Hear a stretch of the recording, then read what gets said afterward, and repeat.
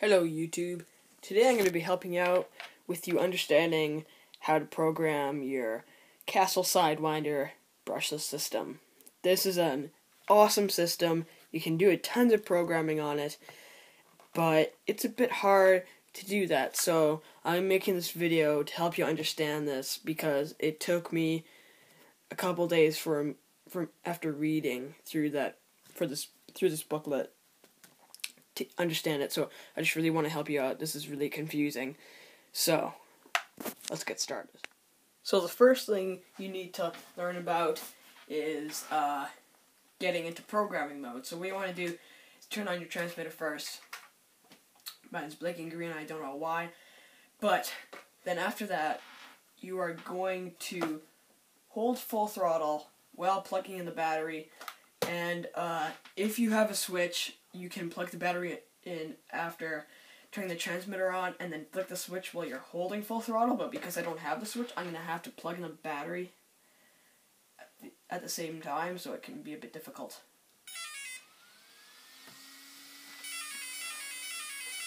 You're going to keep on holding the throttle.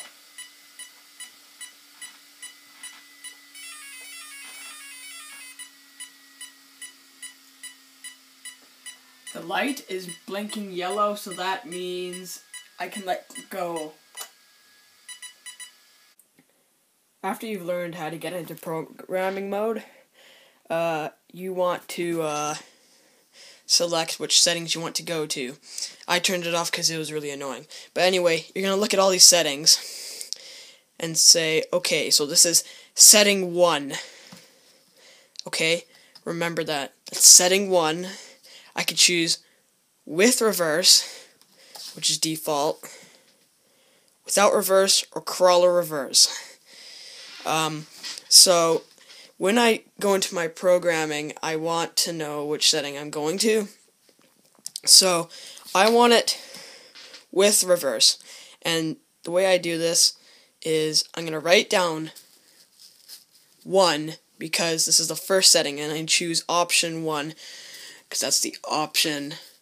So I'm going to write them down kind of like coordinates. So I want 1, 1.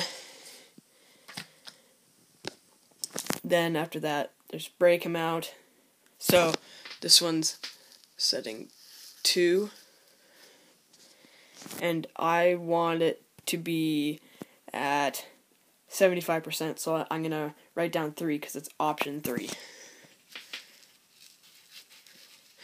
So you're going to look through all the other settings and then keep on writing these numbers down.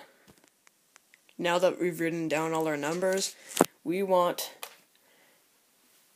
to go into programming mode and activate these settings. So what's going to happen when you're in programming mode is that you're going to use your transmitter to answer yes/no questions.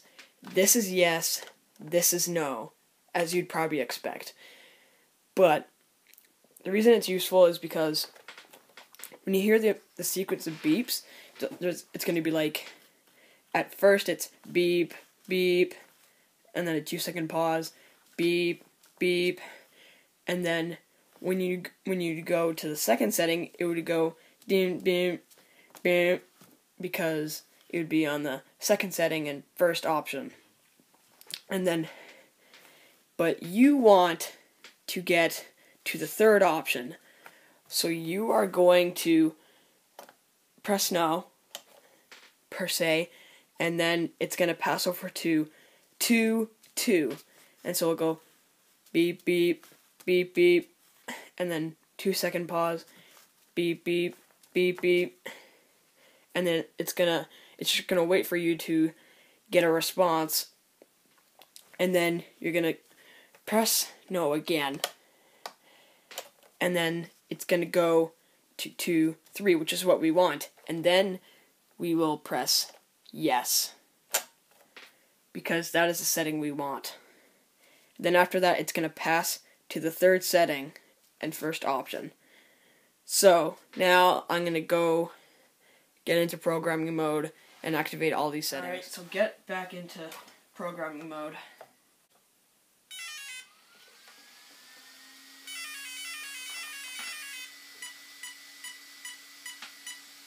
I'm going to wait for the light to turn yellow.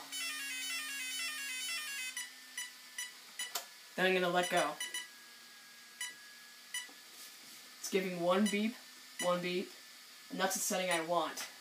So I'm going to give it yes.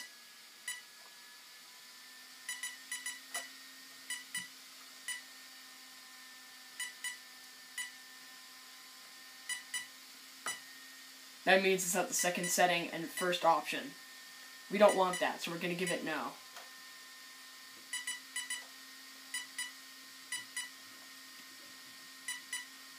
And see, right now it's at the second setting and second option. We don't want that.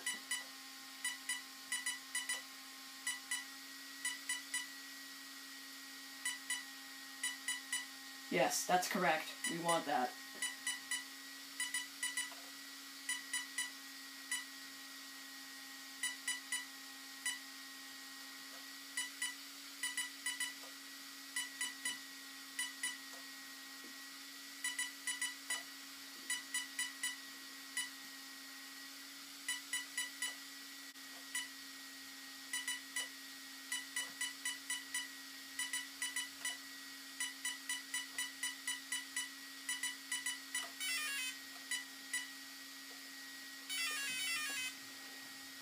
Okay, so now our system is programmed.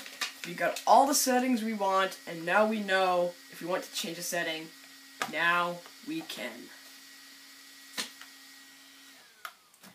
So it's got a memory. So after you've programmed these options and you've finished all of them and it went back into its normal mode, that means it's saved, and then whenever you turn your system on again, it's going to be the same. But there's one little thing. If you change from nickel metal hydride to lipo, you want to change the 7th setting. And when you change that 7th setting, it actually resets all the other settings. So it can be a bit of a pain to do all that resetting. So if you have nickel metal hydride and lipo batteries, I suggest you keep this paper for reference when you're switching batteries. Alright, give this video a thumbs up. I thought I did a really good job. So, see ya.